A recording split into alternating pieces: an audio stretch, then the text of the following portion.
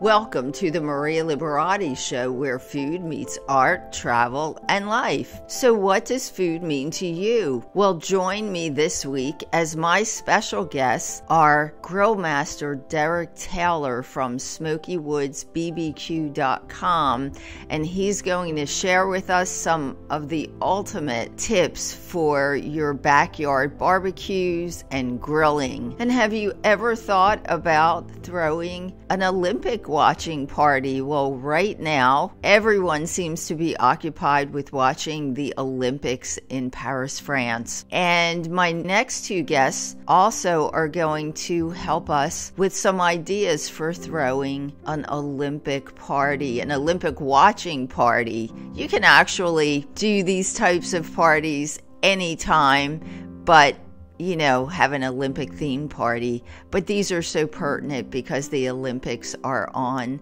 for the next few weeks. And my special guest, Jacqueline Laurencelle, who's a chef, is going to come up with some dishes to serve. And also Anemarie Schumacher is going to help us with some party planning tips. She's an event planner. So stay tuned for the interviews. And my special guest today is Anemarie Schumacher she's a lifestyle blogger, and her blog is called Make Every Day an Event. So I'm sure you can guess what she's going to be talking about, but Annemarie's on today, especially because everybody's watching the Olympics, and it's a great reason to throw a party and use the Olympics as a theme. And Annemarie's going to help us with some ideas on throwing an Olympic themed party. So, you can have a party while you're inviting friends, family over to watch the Olympics. Anemarie, thanks so much for being here. Thank you for having me. So tell us, as I said, I know everybody's watching the Olympics, and it's great because, there's that time difference. So they have rerun the day stuff if you weren't able to watch it. And so it's on pretty much constantly. So it's definitely, I think, a great excuse to put together a get together for family and friends. I know you're an event planner, so well experienced in that. So give us some ideas on how we can make this party. So since it's all, since an Olympic watch party is kind of all about obviously watching the games, you don't necessarily want to have like a sit down dinner or something where you can't be kind of up and about and milling around. And so one of the things that I pulled together that's featured on Make Every Day an Event is a charcuterie board that features the Olympic rings. And so not only is it something that's kind of fun and clever and cute as your guests arrive that you can kind of look at and that you can kind of pick at, but it's also relatively healthy. Right. That's a good idea. So a charcuterie board in the shape of rings. So is this something like people can purchase? Or No, it would be something that you can pull together. So the rings are, blue, black, red, yellow, and green. So think about things like foods that are those colors. So for the blue, kind of blueberries are basically a natural choice. And what I like to do is put a ramekin, which are those little white cups in the middle, like get 5 of those because there's 5 Olympic rings and position those within your board. And so that way it'll kind of give you like a natural pattern to follow. Right. So then you can just like for the blue, like again, I said like blackberry or blueberries are a natural choice. The next ring is black. So you could do like blackberries because they're in season right now. You could also use like black figs for some additional flavor. For red, I use strawberries, but obviously there's loads of options. You could use raspberries. You could use red cranberries, dried cranberries. You could use red apple cubes. There's like so many choices for the red. You could use cherries. Yellow cubed pineapple looked really great on our board. And then green, I kind of chose honeydew melon and seedless grapes, but kiwi would also be a great option. And so from there, you can kind of fill in. What I did was I filled in with white snacks. So I did things like popcorn and yogurt covered raisins, some yogurt covered pretzels, even like pound cake, because then in the ramekins, I like to put fruit dip. And so that way people can dip and, kind of just graze on that the whole entire night. It's a great thing for your party.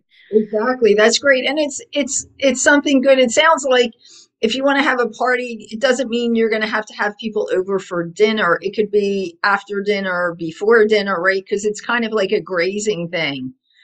Absolutely, So because again, the main focus is obviously watching the games and watching seeing, the who's winning medals and what the medal count is and how the athletes are doing. So you want something that you can kind of be, you don't have to be stationary at a table, that you can, be up and milling about and that type of thing. exactly, so people can be walking around. That's a great idea. Any other tips for an Olympic theme Yeah, party? another good idea that I found, because obviously you kind of want a centerpiece too, and what's another Yes. iconic kind of icon is the Olympic torch. And so Uh-huh. what I realized was, just very cheaply at the dollar store, you can get a Pilsner beer glass, which is kind of that same shape as Yes. the Olympic torch. And Uh-huh. what I did was used some gold metallic spray paint and spray painted the Pilsner glass. So it really did kind of look like the Olympic torch. And then if you use long flowers that are in like the shades of a flame. So, just Yes. the oranges and the yellows and maybe even some greenery, like some status and that kind of thing in there. You can craft a torch centerpiece that looks really cute and clever, that really adds a lot of festivity to the party as well. Uh-huh. That's great. That's great. That's great. All great tips. Any last words for anybody Well, wanting and to? then just some simple things if you want to keep it like super simple. I mean, you Yeah. can get off of Amazon, you can get some really cute pics that either are in the flags of the various countries, or you can get pics that actually look like fireworks, because fireworks are always such a big part of the opening and closing ceremonies for the Olympics. Yes. If you want to stick those into the fruit, or if you want to stick those into like cupcakes or something very simple, you can do just a few simple touches with maybe some of your favorite hors d'oeuvres and appetizers, just to add some Olympic flair to it. Oh, that's great. All great ideas. And I love them because they're simple ideas. They're not, and they're simple, but they're not anything that's going to take a long time and people Yeah. are going to have to cook and do Yeah. all that. I mean, it still When is you summer, so you still want to just yes, enjoy when you yourself, and have you a don't want to have to party, worry about a whole bunch of stuff. exactly. You want to Yeah. enjoy the party yourself too, so you can do that. That's great. Great. All great tips. Anemarie Schumacher from MakeEverydayAnEvent.com, right? Yes. Yes. Thanks so much for being here, and we'll hopefully have you back in the near future for some other event planning tips. Great. Thank you, Maria. Thank you. Discover the secrets of authentic Italian cuisine with the Basic Art of Italian Cooking book series. These beautifully crafted cookbooks take you on a culinary journey throughout Italy. And you can get your copy today at marialiberati.com or artoflivingprimamedia.com or your favorite bookstore. Taste the passion, savor the flavors, because cooking is an art. And my special guest today is Derek Taylor. He's a grill master and barbecue enthusiast, a barbecue competitor, but he's also president of this really interesting company. It's called Smoky Woods Barbecue. And I thought it was so pertinent, especially because it's summertime and everybody's got their grill out. Not like everybody really all knows how to grill. So um, I thought it'd be great to have Derek on because he's going to give us some pointers also and tell us about this great company, Smoky Woods Barbecue. Derek, thank you so much for being here. Thanks, Maria, for having me. I'm so excited to be your guest today. Oh, yes. So tell us, I was telling you before we got started, I was so impressed. I was reading about you and about the company. So I guess let's go back to the beginning because I know Yeah. you're a person that's really passionate about grilling, and that's how you started your company. So how did you get started in grilling? Yeah, no, that's a great question. So I grew up in Texas, Uh-huh. and so a lot of people would just assume that maybe it's in my blood, but it was much later. It probably around when I was about 25 years old or so. Uh-huh. My dad, his brother, so my uncle and I, we would do, and one of my brothers, we would do an annual barbecue competition, just one a year. Really kind of backyard barbecue cooks, and that's what started to get me interested in it. Is seeing that there's this whole world of competitive food and competitions around barbecue. And so I did that with them. And then shortly after that first competition I did with them, I decided to buy a ceramic style cooker, a big green egg specifically is Oh, what I yes. bought. And Uh-huh. I just started to learn and cook and make mistakes and Uh-huh. try to get better, and really kind of fell in love with it from that point in time. And then I moved to Wisconsin. My wife's from Wisconsin, so I moved here. And when I first moved here, I really didn't know anybody in Wisconsin, and so I saw that there was a local barbecue competition. And so I decided to enter the competition, my first one on my own, and really as a way to kind of meet people. I wanted to sort of just see who I could connect with and meet Great at this idea. barbecue Yes. competition, and Huh? that's kind of what got me going down the path now that I'm in now. Wow. And how did you decide to start this company, Smoky Woods Barbecue? As I was cooking and competing, one of the things that I started to notice was how much the wood fuels, so charcoal and wood chunk and chip Huh? and stick products like that, how much it impacts your cook based on if it's a quality product versus if it's not as quality, or if it has too much moisture in it versus having the right. And so I started to realize like it really matters, and it makes your cook more predictable. And so I got the opportunity to start this company, Smoky Woods, to make our own wood products. So we Great. make all of chunk, chip, stick, charcoal, and pellets. So Right. really, kind of everything you would need, no matter what kind of cooker you have. And Right. really, the focus and goal of that was to make quality products that are going to perform the same way every single time you cook. To be able to control what you can control, because it's hard enough as it is to pull off an outdoor cook, and it helps to have good wood products. Exactly. So I thought it was so interesting because I know a lot of people that are really into grilling. They're always looking for these chips with pecan or apple. So you have a lot of those, right? You have pecan chips, and so they impart an aroma to the food that you cook with, right? They really do. You can tell a difference between what species of wood you're cooking with and how that impacts the flavor of the food. And Uh-huh. so we have really all of the main kind of barbecue wood species that you would want to see. We have apple, pecan, hickory, oak, post oak, cherry. We also have blends, Uh-huh. different, and so we have an ultimate blend that has maple, hickory, and cherry all kind of blended together. And we have Right. the same thing in pellets. We have a couple different blends in the pellets as well. And so yeah, it really does. You can notice a difference. And if you're cooking a steak, maybe you want to use a mesquite, a hardwood Uh-huh. for something like that, as opposed to if you're doing pork or chicken, you want to maybe do a lighter smoke, something like an apple or maybe a cherry or a pecan, something, a fruit wood, that to Right. help give it a different flavor profile. So it really does make a difference. Oh, well, yes. And I don't think a lot of people realize that. There are some, like I said, that do know, and they're always telling me they're looking for the chips with a different, sense to them, aromas to them, but not everybody Mhm. realizes it, and it does make a difference. So, yeah, I would definitely recommend if anyone wants to, I guess, amp up their grilling and really get into it to try some of the flavors that you have at Smoky Woods Barbecue. Um, so I guess some of the things I wanted to ask you too, and it sounds like the one thing I wanted to say is you got into that company because you knew it was really important, the quality of the wood, right, that you use. And it sounds like you wanted to give that to everybody else, give them the possibility of using the higher quality wood. Is that correct?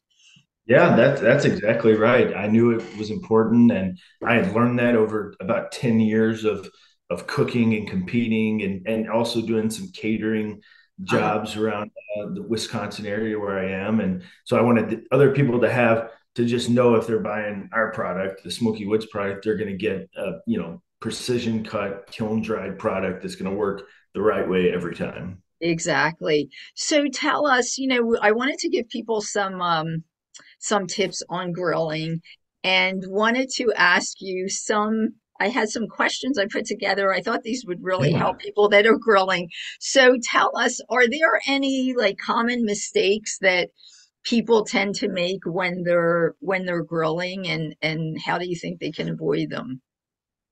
Yeah, no, it's a great question. One of the funny sayings, but it's true, is and if you're looking, you're not cooking, is the Ah, saying.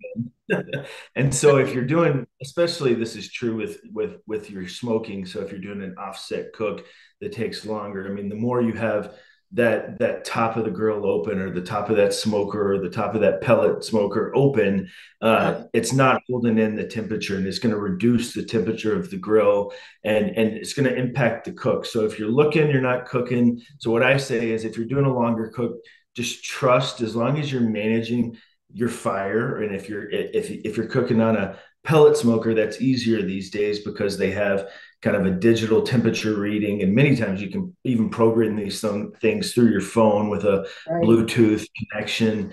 But if you're cooking even on like a Weber cook, or a ceramic style cooker like a Big Green Egg or something like that, let the food cook, and just check it, intermittently. If it's a longer cook, if you're doing a pulled pork or a brisket, Huh? don't check it too often. That's one thing I think is important.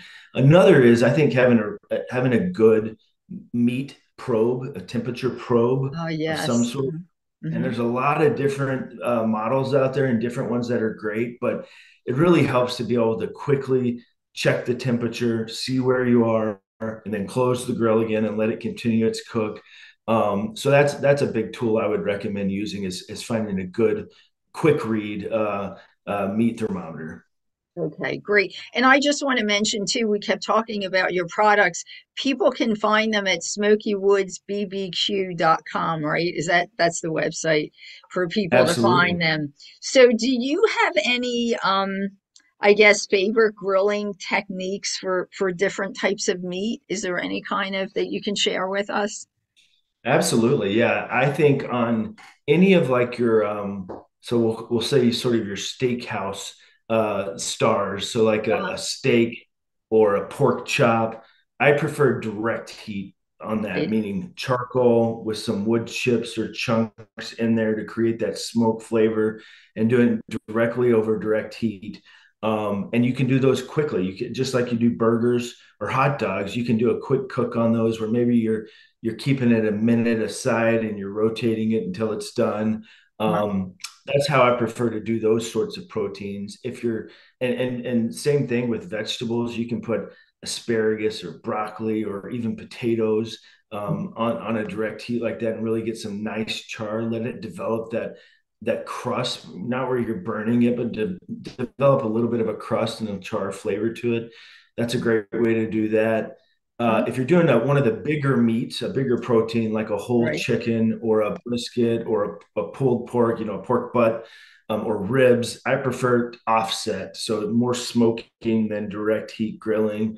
And so you can set your cooker up, whatever kind of cooker you have at home, to do an offset smoke for a longer period of time. So you're looking at 3 to 10 hours, depending on what the protein is and how long that takes. But the reason for that is, you don't want to, those bigger meats can have a tendency to dry out and to get not as tender if you're cooking them too direct, too fast, too hot.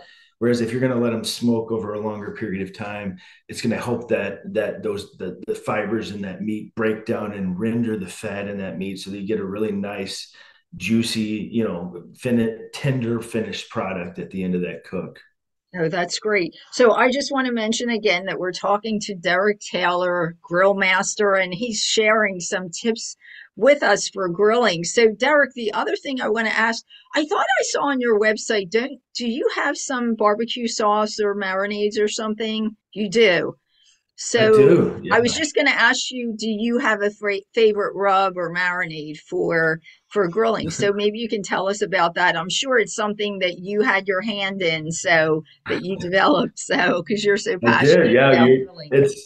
I think a lot of people at home will appreciate this too. So I came up with the recipes we have two rubs, or dry rubs. One is a kind of salt, pepper, garlic blend. And we call that the come and smoke it rub. And then we also have the up north all-purpose rub, which is your kind of classic all-purpose rub. And both of these recipes, my wife and I created during COVID when we were all kind of locked down and at home. We had to find something to pass the time, so we started experimenting and buying different spices and blending them together to come up with a signature rub. And we ended up coming up with that all-purpose rub first, and then we came later to do the beef rub, the Texas beef rub I mentioned. And so we have both of those on our website, as well as we came up with a recipe for our sauce, which we call the Midwest made barbecue sauce. And ours is a vinegar-based sauce, so it's a thin sauce, similar to what you'd expect out of kind of a Kansas City style barbecue sauce. Great sauce, complements really anything really well. So those are the three that we offer. So I love using our products, of course, and what we do. I also think if you like spicier foods or finishes, there's some great jalapeno glazes out there on the market as well. Different ones you can get, but one of the ones I like a lot is called Big Wicks. It's a mesquite smoked jalapeno glaze, and they actually use our mesquite wood products in their process of smoking the jalapenos for their glaze. And so that's another great one to use. Oh, that's great. And again, you can find the sauces and stuff that he spoke about first. You can find them at smokywoodsbbq.com. So I wanted to ask you, do you have any favorite sides to serve with grilled meats that you would recommend? Yeah, absolutely. I love potatoes, and I love doing kind of slicing the potatoes and grilling those with salt and pepper. Keep it simple. I think that's a great way, and never be afraid of butter. I mean, butter is a great complement to anything, and it helps create some extra fat there through the cooking process to help things from drying out or burning too quickly. I also love to do grilled asparagus or grilled Brussels sprouts, Right. where you heat, get a little char on there. And by the way, one of the tips is if you're doing something and you get the right level of char, but maybe they're not quite as tender yet as you'd like them to be on the vegetables or the meat for that matter, you can put them in foil, wrap them in aluminum foil, and create an indirect cook there where it's not going to continue to char the vegetable or the meat, but it'll still allow it to cook to that right tenderness, that good snap on the asparagus or the broccoli that you want. Oh, that's great. And that was going to be my next question about grilling vegetables. How do you suggest? But I love that you said simple, keep it simple, because that's definitely the best way. Because if you have all, the different sauces on the meat, you kind of want that, I think, to be like the star of the show, of the plate. And then you have the side dishes, but they're kind of, simple, so they're not going to overpower the wonderful sauces or flavors that you have with the meats. So I guess so once you've done the grilling, how, and this is not, I think this is probably the least favorite part of everybody, including myself, of the grilling. How, any tips on keeping your grill in top shape and keeping it clean? Absolutely. It's so important to any Yes. cooking, whether indoor or outdoor, to have a good, clean cooking surface. What I like to do is while the grill is still hot, I Uh-huh. use a non-wire bristle scrubber. So the wire bristle scrubbers, while they do a good job, Right. there are a lot of reports you can read about this where those bristles can break off and end up in your food, and people have ingested these, and Oh it's my caused goodness. major Wow. internal injuries, and people have had to get Yes. emergency surgery. It happens more frequently than I think people realize. So I prefer a non-wire bristle Non-wire cleaner. bristles. There's different ones out there, and just really soap and water, Uh-huh. and a hot grill is going to clean really, really well. If you're using that, you can also you can take if you've used aluminum foil in your cook, you can take that aluminum foil and kind of ball it up and even use that to help clean that cooking surface. That'll do a great job as well. So, but the key is while it's hot, you want to try to put some other protective gloves, whether you have there's different styles out there of pit mitt type gloves, or Yes. even like welding gloves. I know a lot of people will go buy a pair of welding gloves and Uh-huh. use that so that you're not burning yourself, but make sure you're doing it while the grill's still hot. That's great. All good tips. And I like that tip. Not that I like, but I'm glad you gave everyone a heads up about the wire bristled Mm. brush because that is really, really important. So we've been talking to Derek Taylor, Grill Master, and he is the owner of SmokyWoodsBBQ.com. You need to go there if you're grilling this summer or anytime. You definitely want to try out these products and bump up your grilling. Derek, do you have any last words or any anecdotes or anything you'd like to share with the audience before we go? Yeah, sure. I mean, one thing, the reason I love cooking and this is true indoor or outdoor, but there's something about cooking that brings people together and outdoor cooking and creating the space and then being able to invite your family or your friends over. I mean, it's hard to think of a time where you've been doing outdoor cooking, haven't had a great time or a great memory. And it's such a there's so much memories that are created around a fire, and so I just encourage people to experiment with outdoor cooking and with live fire cooking, and the memories that'll help create. The other thing too is don't be afraid to make mistakes, and I'll give one anecdote. Uh, Early on, that I mentioned that we did a barbecue competition.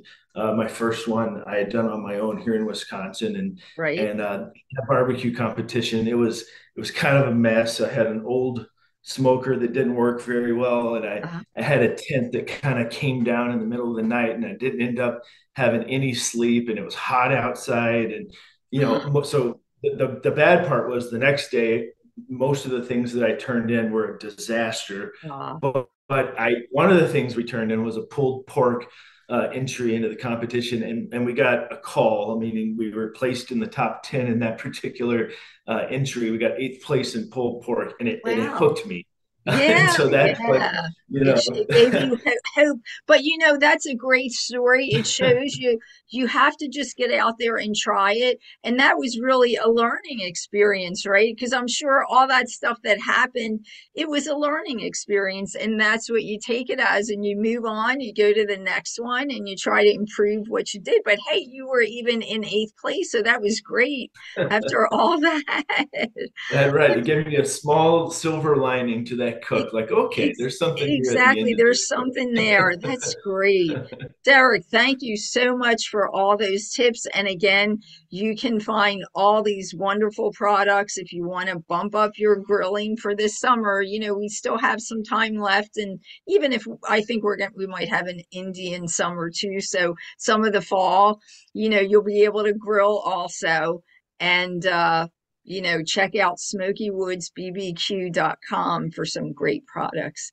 Derek, thank you so much for being here and all those tips. Thanks again. Thanks so much, Mary. I really appreciate it. Thank you. Hi, this is Maria Liberati, wishing you a happy summer and hoping that along with indulging in great food and drink, you'll also indulge in my book series. If you'd like to take a trip to Italy without leaving your armchair, get a copy of The Basic Art of Italian Cooking, The Basic Art of Italian Cooking Holidays and Special Occasions, and The Basic Art of Italian Cooking Da Vinci Style. Peace, love, and pasta. And my special guest today is Jacqueline Laurencelle. She's a chef and healthy lifestyle coach. And I just want to mention for those of you watching the video, that is a beautiful panorama of Jacqueline. What did you tell me? The north side of Chicago? Correct. You're facing, Yeah. that's the side. Yeah, Facing north. so those of you watching the video can see this, or look for the video. It's on our YouTube channel also. Jacqueline, thank you so much for being here, and we specially invited you because summertime is picnic time, and you had some great ideas for picnics and really healthy picnic ideas. So, Yes. so tell us some of Sure. your picnic ideas. So, sure. I mean, as a chef, obviously I love food. Yes. And I've been on a health journey and I've lost quite a bit of weight. So I didn't want to give up all of the fun things and grilling and all those great things that summer provide, especially picnics. So there's Hmm. nothing like being able, I'm lucky I live where the beach is part of the city. So we get to go to the beach regularly. That's great. And I love gazpacho because it's super quick and easy to make. Mhm. It's one of those kind of dump and go, put all the ingredients in the food processor, chop up some extra because I like my gazpacho chunky. I puree it up, add the chopped vegetables in, let it sit in the fridge and let the flavors meld. And then I just put it in little um, ball jars Yes. and pack them up in cloth napkins and put it in a chilled. I have a really fun chilled picnic backpack, Uh-huh. and That's I a throw great that idea. in there, and it's so delicious, but it's deceptively healthy because it's pretty much just vegetables and some olive oil, Huh? and then I like to get some fresh sourdough bread and throw that on the grill so Uh-huh. that you have Good. little dip into it, Yes. and which I find super yummy. You can always add a little goat cheese too if you want to add some cheese. Yes. Yes. I love that. And then again, I don't drink often anymore, but I Uh-huh. still like to have sangria or summer cocktails. And so I like Right. to take my drinks and Mhm. freeze them for like a summer sangria. Uh-huh. And then I take non-alcoholic red wine and a little bit of a Italian style blood orange soda Right. and then I like to top it off with like club soda. Uh-huh. When you put the frozen grapes in the glass that Uh-huh. I like to use ball jars so that because they Right. seal well. Yes. And and then I pack that, and then I've got some gazpacho and sangria, and it's delicious. Yeah, it sounds And really delicious. I yeah, know a lot of people tell me that they do freeze grapes yeah, and they just love that in the summertime. And it's great, as you just mentioned, for your mocktail or even just to put in drinks sure. if you have even iced tea or healthy, Yeah. you're healthy or water, keep this stuff chilled, but you actually have the added, you have a grape there, a frozen grape instead of a plain old ice cube. Get your fruit too. Yes, exactly. You're getting And your fruit. and it doesn't water the drink down. Exactly. Oh, yeah. That's another benefit as well. It does not.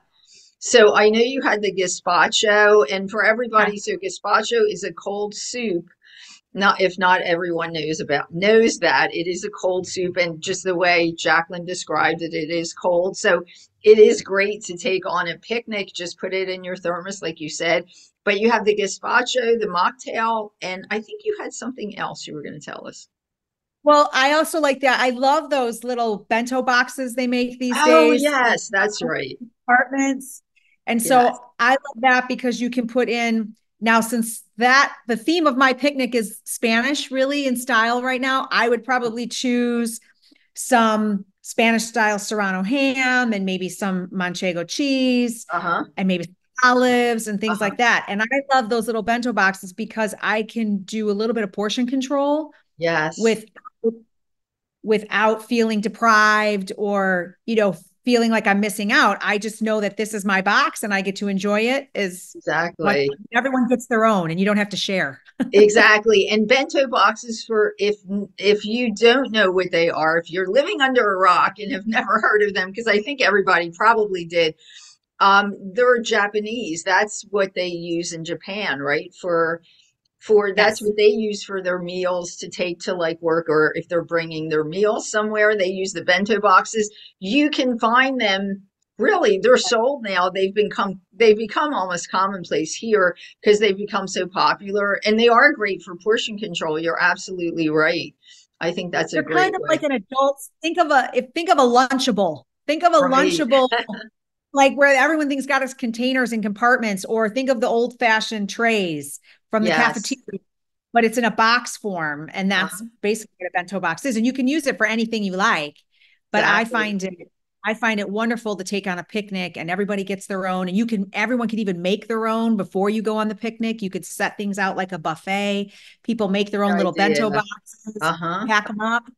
And it's also great because those are And one of the things I like about gazpacho or my mocktail or things like that is they're no cook, so you don't have to worry about them spoiling Right. if they get warm or things like that, because gazpacho really is just vegetables put in a blender. Exactly. And some garlic and olive oil, and you let it sit in the fridge, and Exactly. the flavors get better and better. And it's a great make Exactly. ahead Yeah, I as like well. all those tips because as you said, you don't have to cook anything. There's no dairy or cream or anything that you have to be worried about somebody getting sick or spoiling. So Right. it makes it no fuss. And it's no fuss because there's no cooking in your kitchen too. So you don't have to Right. turn any heat on, right? But Wow.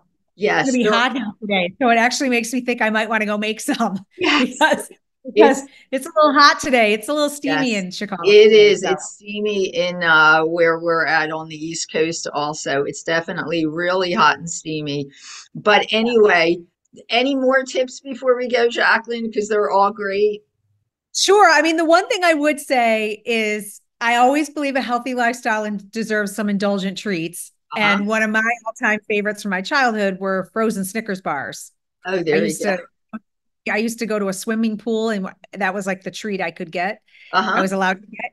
And so I always recommend you can freeze a favorite candy bar and stick that in your picnic basket as well. You want to try to keep things that are cold to help everything stay cold as long as possible. Exactly. And you know what else too? I've noticed they're making a lot of those candy bars in like mini forms. So they're really not that many calories too. If you're watching, your diet or whatever, you could get the mini bars, freeze Yep. them, and you can still have a little bit of an indulgent treat. That's great.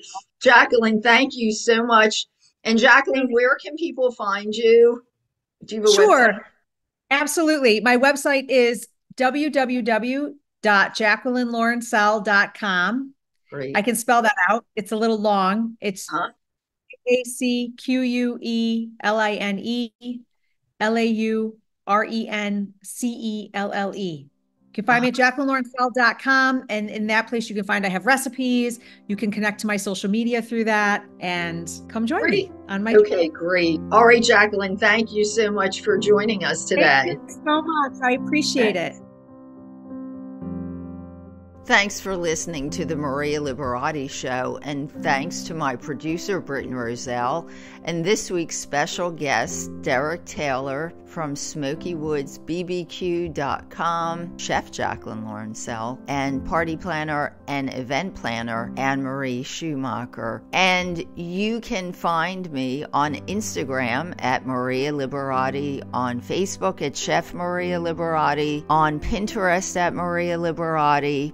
You can also find video of many of our podcasts at the YouTube channel, which is The Maria Liberati Show, and on Vimeo at Maria Liberati. You can also find my Gourmand World award-winning book series, The Basic Art of Italian Cooking, at marialiberati.com, at artoflivingprimamedia.com, on Amazon and Kindle, and really anywhere books are sold. And in the series is The Basic Art of Italian Cooking, The Basic Art of Italian Cooking, Holidays and Special Occasions, and The Basic Art of Italian Cooking, Da Vinci Style. And if you follow me on Instagram at Maria Liberati, you'll have a chance to win one of my coffee table books, which those books are The Basic Art of Pasta, The Basic Art of Pizza, The Basic Art of Cocktails, The Basic Art of Coffee, The Basic Art of Experiencing Venice, and The Basic Art of Creating a Tuscan-Style Wedding. And you can also follow me on LinkedIn at M. Liberati, and on Twitter or X at Maria Liberati. And until next time, peace, love, and pasta.